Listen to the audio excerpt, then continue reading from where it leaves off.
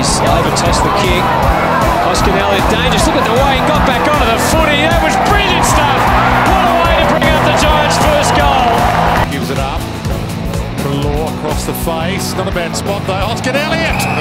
This boy's got a good pair of hands. He's going to be one of these guys, Dwayne, who is seriously quick. Brings the ball back. Does he to full forward? He does.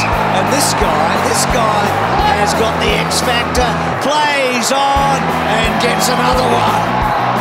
He's kicked two. He's a star. 100-man defence. Got to pop it up on Mumford here. Doesn't get to it. Big leap. Hoskin-Elliott again. That's two today.